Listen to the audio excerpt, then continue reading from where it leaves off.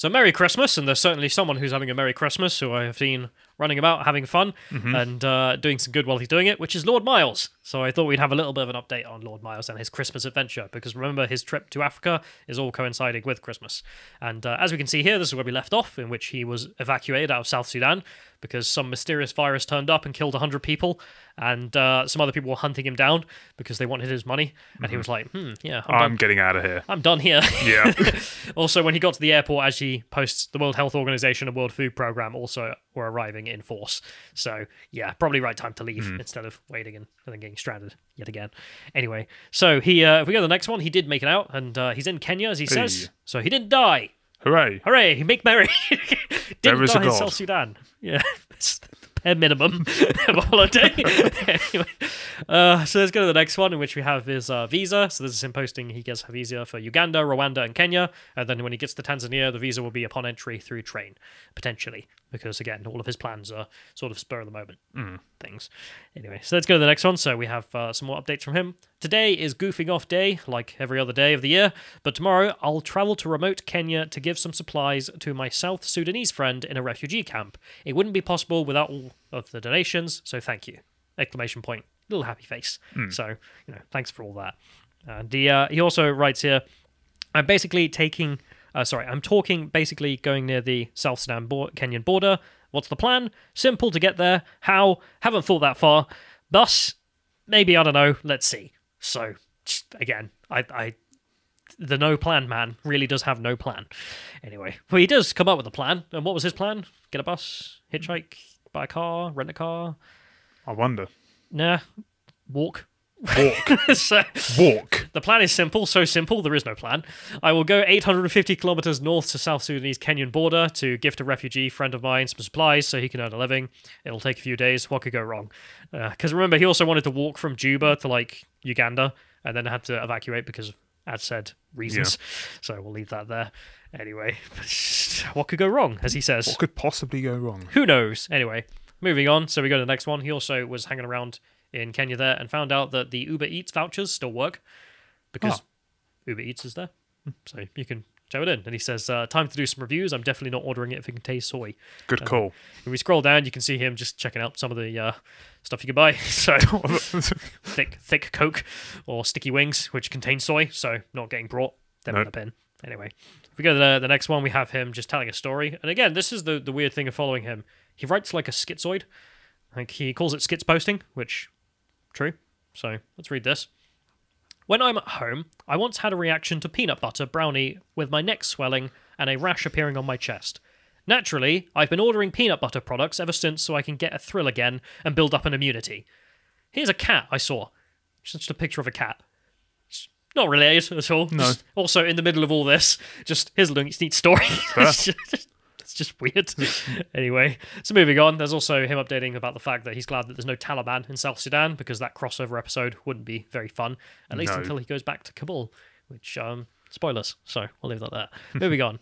So let's go to the next thing, which he found some other stuff around in Kenya. So this is a thing, which is that he found that loads of companies use pictures of Obama as, like, stock photos. Right.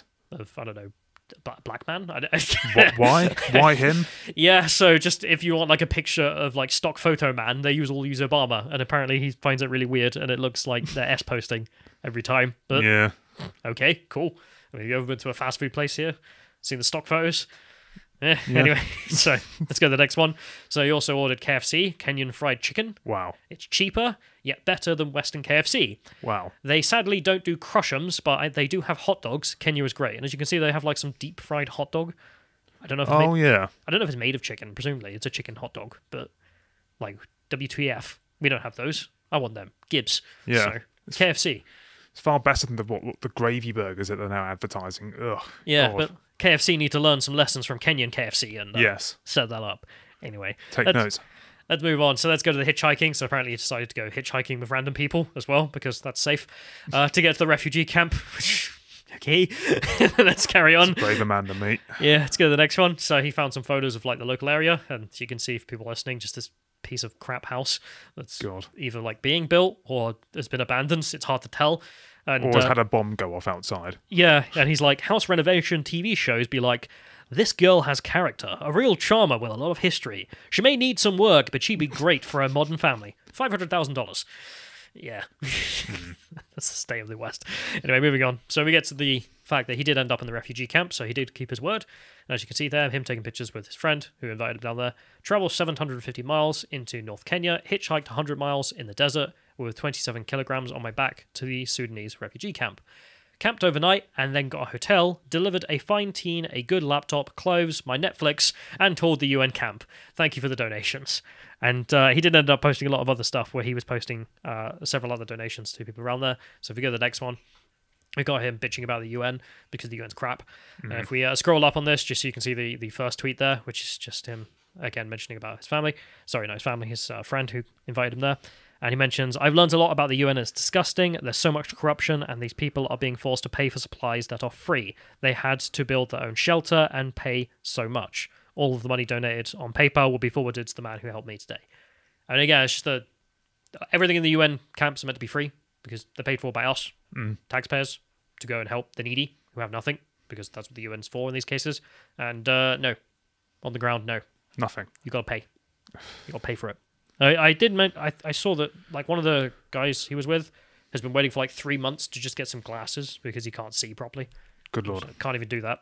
That's the state of it. So Anyway. they have one job and they can't even do that. Yeah, but it's also just the efficiency of him just turning up and just helping, and the problem solved. Yeah. You know? That's all it takes. No corruption. That's the magic bullet. Anyway, so let's go to a funny section in which, before he set off, you may remember he was arrested under the Terrorism Act. Yes. And this is him posting about the interview he had with the police. Secret. During my interrogation by Special Operations in the UK airport, I had to reveal my future trip plans, and they were definitely shocked, but they were like, we won't say it, but you're stupid. However, it's noble, and this will be international news, so fair enough.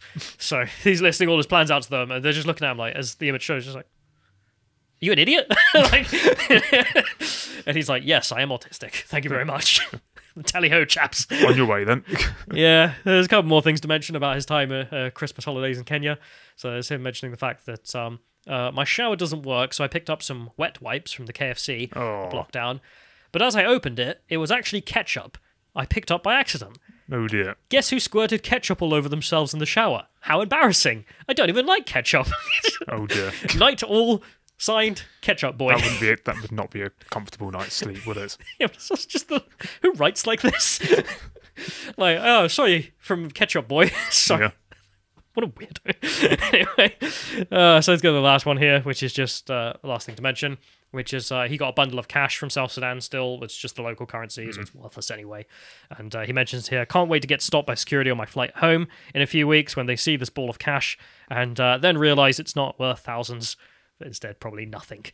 A tenner at best. Yeah, so that's Lord Miles and his Christmas adventure. The Adventures of Daring Dashwood, or whatever the hell else you could compare it to.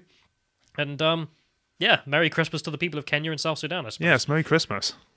If you enjoyed that segment from the podcast, The Lotus Eaters, you can go to lotuseaters.com to get access to all the premium content we have on the site, such as this video, which Carl and John Wheatley did together, looking at the politics of Star Trek, and whether or not it's socialism or liberalism. And the answer may surprise you. So go and check that out, and if you'd like to get updates on everything we produce on the site, you can also follow us on getter.com, with lotuseaters_com being the @. Thank you and goodbye.